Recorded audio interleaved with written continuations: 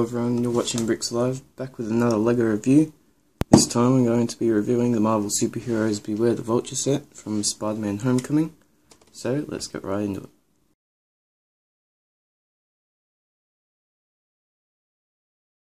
So here is everything that was included in the box. You can see we've got 3 bags. We've got 1 sticker sheet, 2 instruction books and 1 comic book. So let's get to build.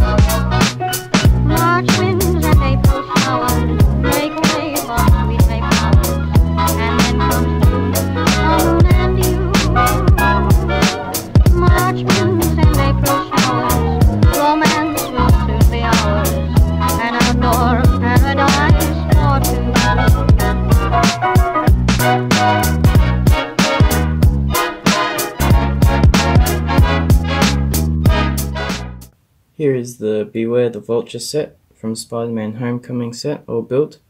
First of all, let's take a look at the minifigures. So here is Spider-Man. You can see it's a really detailed print all over the face, torso and legs. You can see the legs are dual molded, and they also have a little bit of printing as well. The arms have also got prints on them, on both arms, and you can see it's got back printing as well as on the head as well. And it's a really well designed minifigure with red and dark blue colours.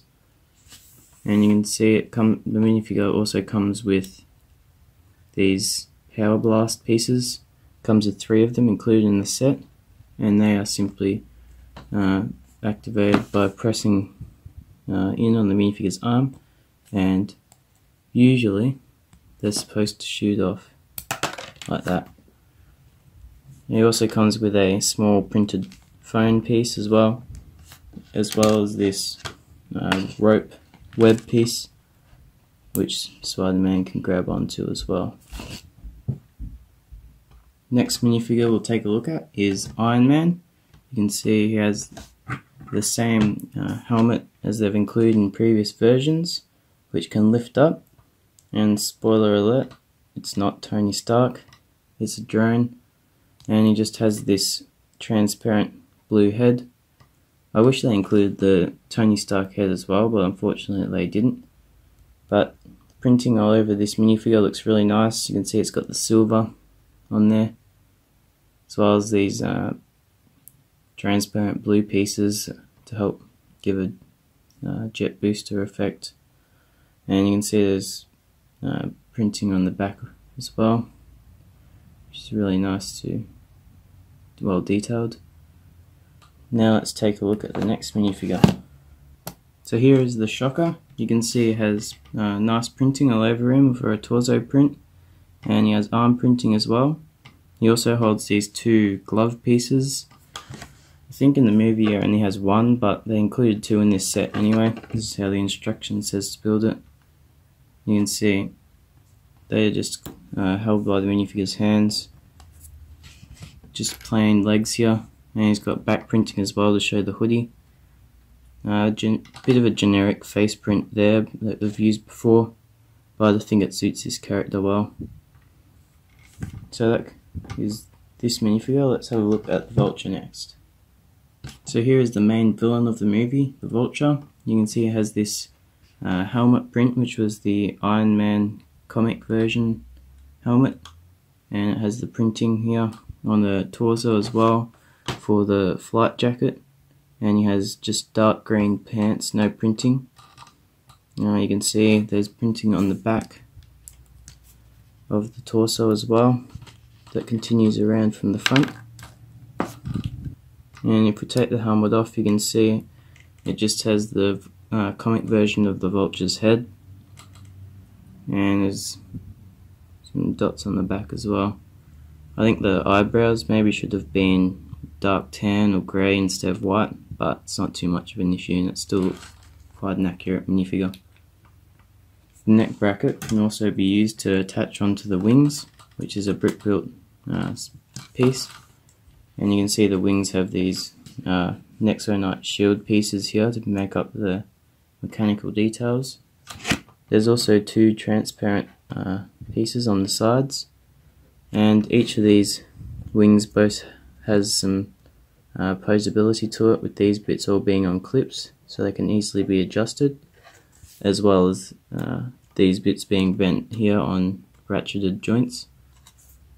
It also has these 2 little bits at the bottom which are rotated out. At the bottom, underneath the minifigure, is this jet booster piece, which adds another layer of detail. You can see there's also 2 stud shooters on the top which shoot out purple studs, and they are just activated by pressing the top here. On the back, you can see I've got these 2 pieces on ball joints, and they can be angled any direction you want. It's also got these round circles here, plates, as well as these stickers, 2 stickers onto the back of these curved tiles, and that adds more detail to the build. So now let's have a look at the van. So here is the van that Spider-Man chases in the movie. You can see it's got all sorts of scratches and bumps from where it crashes from the chase in the movie, and you can see it's got some web stickers as well. On the front you can see it has a number plate and lights and a nice grille build on the front. It's all tiled off, and in the front driver's cabin you can have one room for one minifigure where you can sit the shocker. Not a lot of detail in there, just a simple steering wheel, but that's alright. And it has rear view mirrors on both sides of the vehicle, and the roof can be detached.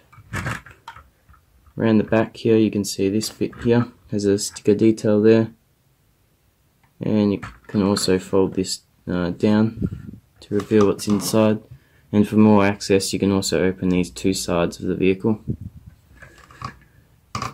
On the other side of those walls you can see it's got these two pieces which can be detached to form an accessory for the shocker,